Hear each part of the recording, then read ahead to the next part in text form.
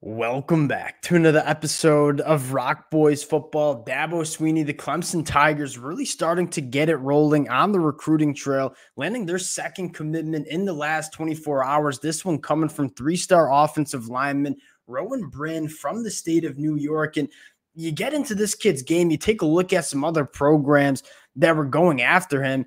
It's not necessarily the flashiest commitment according to the recruiting rankings. You look at other programs that offered Rowan, Michigan, Ohio State, Penn State, Texas A&M, Florida State. This is a versatile offensive lineman that plays tackle at the high school level, certainly could play tackle in college, but also gives you that versatility to kick in and play guard as well. Big fan of this commitment.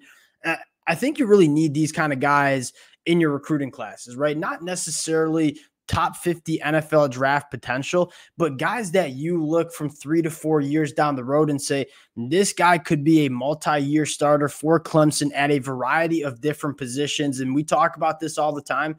If there is one position to make sure you're getting right on the high school recruiting trail, it's the offensive line. It's by far the hardest position to address in the transfer portal. You want to make sure you are deep and kind of just have a nice pipeline of offensive linemen coming into the program. You look at Clemson in this 2025 class, they certainly have that going for them. Want to get into the film of Rowan, talk about what he brings to this Clemson program. Before we do, and as always, just want to say thank you to you guys and to the Clemson fans. We've been talking a lot about this program on the recruiting trail the last couple of weeks, and the amount of support y'all continue to show, it truly does mean a lot. If y'all do enjoy the content, consider subscribing to the channel. I feel like we have a lot more commitments to break down in the next couple of weeks. And without further ado, let's get into this one. And I want to start with the versatility that Rowan brings to the table. This is a guy that at 6'6", 300 pounds, you turn on the film, you take a look at this kid, he carries 300 pounds, just about as good as I've seen an offensive lineman in this 2025 class. Then you start looking at some other physical traits, a 6'10" wingspan. So you're looking at a lean, athletic offensive lineman with the 6'10" wingspan. That kind of tells you he can certainly play tackle at the college level. And then you turn on the film and say, I can see why there are some programs that see this kid as a guard as well, because when he's operating in a phone booth, when he is engaged with other defenders, that's probably where he's at his best. He's a little bit stiff in space, but he's a guy that has big, powerful hands, plays with low pads for someone that's 6'6". Again, I'm not saying that this kid's going to be a future first-round NFL draft pick, but I am saying that the hit rate on this kid, the versatility, the projection that you have, it's hard to see him not being a starter for Clemson sometime down the road, whether that's at tackle, whether that's at guard. Let's get into the film, talk a little bit about, or I guess show and talk about what he brings. And the first thing you like is, again, this is a pretty functional athlete. At 6'6", 300 pounds, he can pull to the play side, operate in space. That's what I mean when I say I kind of see guard. Like when he is engaged with defenders, he is just such a bear. You see it here, down blocking here, just moving people off the line of scrimmage. Again, I think he can play tackle. He's got all the physical traits to play tackle. Has some nice pass rush reps on the film, but I love when you're asking him to get on his down blocks, get downhill. You see a little pass pro here at the left tackle spot. It again, really fluid athlete, nice base, using his hands, getting engaged with defenders. He's got some nasty in him too.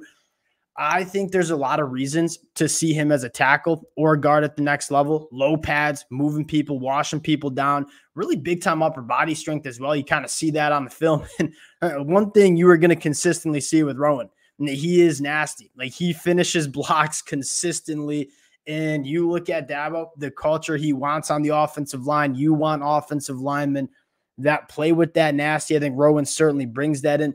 You kind of look at what Clemson's doing in this 2025 class, a program that a lot of people like to say it's kind of on the downward spiral, not going in the right direction. I think a lot of Clemson fans are saying, all right, yeah, the last 2 years were certainly not the expectation for this Clemson program. You look at what they're bringing in the 2025 class on top of a really good 2024 class, and Clemson fans have a lot to be excited about, specifically along the line of scrimmage. You take a look at the offensive line prospects that they have committed. One, four-star offensive tackle Braden Jacobs from Buford, Georgia, a guy that we talked about Braden Jacobs is probably closer to that first-round caliber offensive lineman. I think there is some big-time upside for a guy like Braden Jacobs. You continue to scroll down, Easton Ware, 6'5", 280, kind of a similar build to a guy like Rowan Ware. They're not necessarily fully developed. They're not 315 pounds just yet, but you get them into this Clemson program, give them a year in the weight room. A guy like Easton Ware, a guy like Rowan Bryne, they could easily get up to 315 pounds. And kind of, I think their best football, I guess you try to say, is probably 2 or 3 years down the road. And then you have Rowan locked in, and you look at what this offensive line class could be. You got 3 offensive linemen, 2 of which that I think give you really good versatility. And Easton Ware and Rowan Bryne could play guard, could play tackle. Yeah, Braden Jacobs, who I think could be an elite right tackle at the college football level. If you land David Sanders, that is, you're looking at a phenomenal offensive line class where I think you got 2 future really high upside tackles in Braden Jacobs and David Sanders. Then you look at Easton Ware, Rowan Bryne, guys that can give you that versatility, play tackle, play guard. I'm a big fan of what Matt Luke is doing with this offensive line class. That was one of the probably more underrated hires that Dabo Swinney made, and we very rarely see him go outside the program to bring guys in. Matt Luke was, I mean, he is one of the best offensive line coaches in the country, one of the best recruiters in the country. I think you're looking for some development on the Clemson offensive line. I think you're going to see that on the football field in 2024, but you're also seeing the benefits of bringing in Matt Luke on the recruiting trail.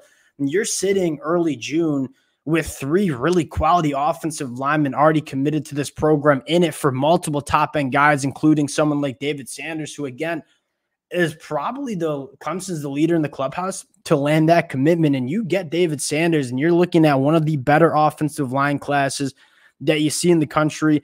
Another really nice pickup for this Clemson program. We'll cut it at that. Appreciate you guys rocking with the fellas. Again, if y'all do enjoy the content, consider subscribing to the channel. Appreciate you guys, and we'll talk to y'all later.